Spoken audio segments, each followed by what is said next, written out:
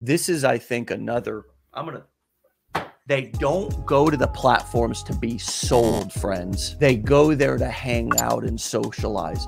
So the moment that they sniff a dirty little sales trick, or what they perceive to be a dirty little sales trick, it's almost like a wall. It's like a robot wall, just it's buyer defense. It just goes up. Or if they're pissed off enough, they'll report you or whatever. Nobody came on this platform to buy anything or be sold. And that's why in the fishing formula, we talk about chumming and baiting. It's like fishing. I don't ever go out in my boat and just summon the fish to my boat like, hey, bitches, come to the boat. I'm fishing now. And it's not a trap. It's not leading them to a trap.